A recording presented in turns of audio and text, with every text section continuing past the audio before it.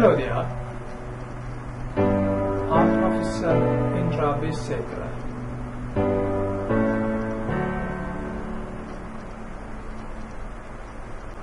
One of the learning goals in this workshop is to learn how to eliminate intragroup dividend transactions.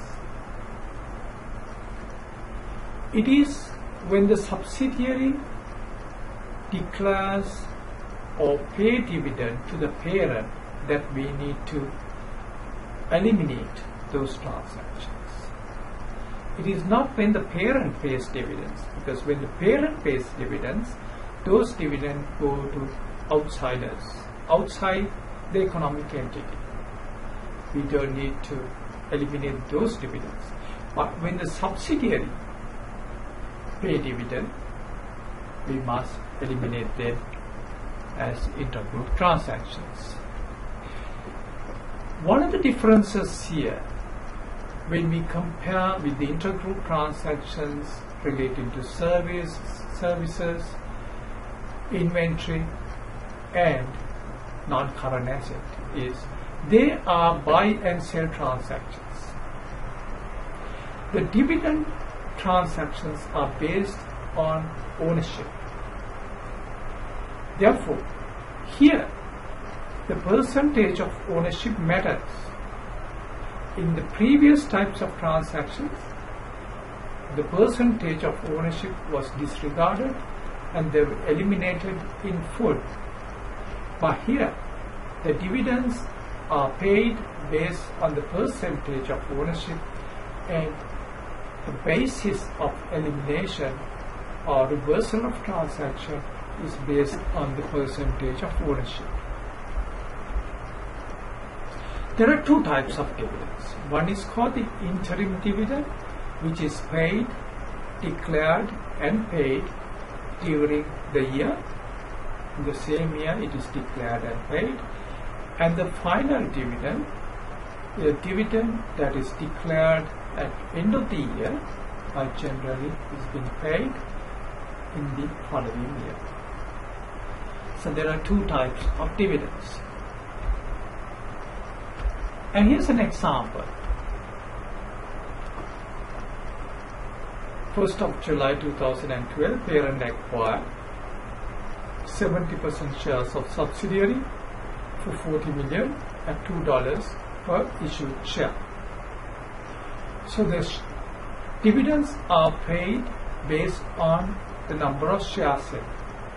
On 1st of October 2013, subsidiary declared 20 cents per share, that is $4 million worth of interim dividend, and it was paid in cash on 1st of December of the same year.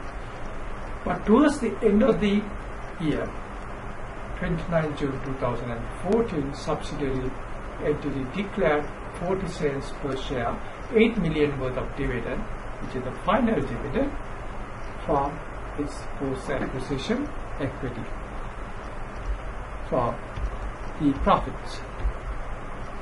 So if you look at the subsidiaries entries, credit cash and debit interim dividend 4. Credit dividend payable and debit final dividend 8.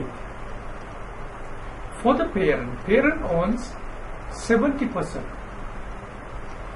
of subsidiaries' equity.